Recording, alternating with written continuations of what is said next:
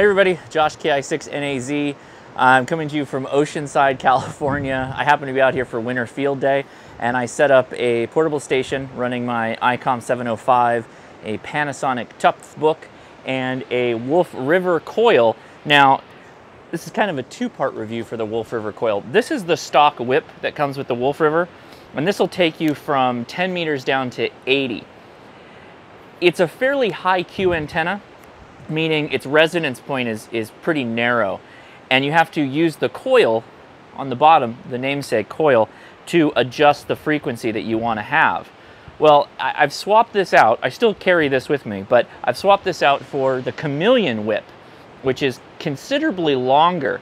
And what that allows me to do is to get kind of better performance in the 40-meter band. It opens up the bandwidth, so I'm able to do both digital and phone while keeping my SWR below 1.5 to 1, which is pretty good. So let me show you the antenna, and I'll show you my setup, and we'll talk a little bit more.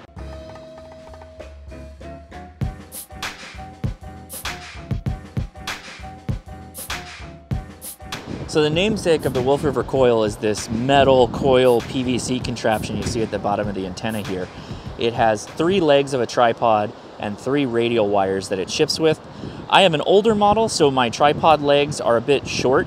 I recommend, if you're going to get one of these, get the longer tripod legs, as that'll do better for you in the wind. It's just a better platform, particularly to do what I've done here, which is attach a longer whip. This is a Chameleon whip that basically takes the resonance down to on 40 meters with very slight adjustment of the coil here. You can see that only a couple of those loops are engaged right now in the antenna, and this is resonant right now on the phone portion of 40 meters. Pretty nice little setup. It's also worth noting that the 3 bags you see at the bottom there are filled with rocks to weight the tripod down. I did topple this thing over twice today, and it's because it didn't have those bags holding it down. This can pick up some wind when you use the much longer whip, so keep that in mind. And you can see the wind load we're putting on right now. Quite a bit of action here with the breeze coming in off the coast here. So what do I think of the Wolf River? I think once you understand what it is, it can be an effective antenna. With this whip, I'm able to do WinLink email, JSA call on Winter Field Day, and make phone contacts fairly effectively, and that's even at the 10-watt output I'm using with the ICOM 705. The thing you have to keep in mind with an antenna like this is you are going to be playing with the coil, going up and down the outside of the coil with that collar to adjust where the resonant frequency is. You're going to be doing that a lot if you want to change bands. If you go with the stock whip, you're going to be moving around a lot too as you go through some of the wider bands, like 20 meters, you're going to have to adjust it. 10 meters to a point, you'll have to adjust it too. 80 meters for sure, you're going to be moving around all over the place. So just keep that in mind. When you have an antenna like this, it's going to need to be adjusted quite often. With that said, if you don't really mind moving around a bit, or you're not going to be jumping frequencies a lot, in my case, I've been on 40 all day, and with the longer whip, I haven't had to do anything. All my SWR has been, standing wave ratio has been anywhere from 1.5 to 1.1 SWR the entire time, and I've been making contacts on phone, digital, without any issue.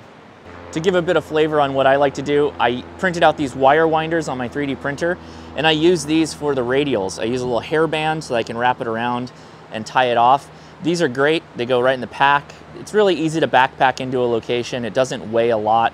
And you know, with this combination and the tripod, I kind of just leave it all configured with the base on the bottom of the coil. I'm able to get this up and running within about 10 minutes or so. That includes the tuning time. A note on the tuning time. I already mentioned the up and down, the collar is how you're going to adjust the resonant frequency.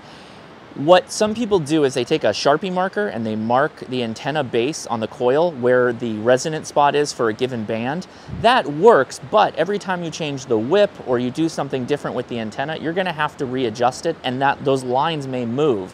What I've found that's effective is take a picture. I know it sounds a little odd. Take a picture, and you can also mark the coil. Just keep in mind that that's more of a space of operation. You're still going to have to go in and adjust it up and down with the collar, and then if you want to fine tune it, rotate the collar.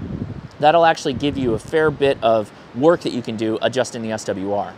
At the time of recording this video, the Take It Along 1000, which is the body you see here with the stock whip and the mega legs, runs about $160. I'm not affiliated with Wolf River Coil, but I will post a link in the description so you can check it out. This is a fine antenna to take with a 705 because you're adjusting the antenna directly. You're physically tuning the antenna for the resonance spot, so it works out just fine.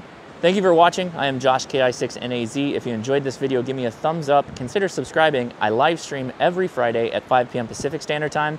I hope you check it out. See ya.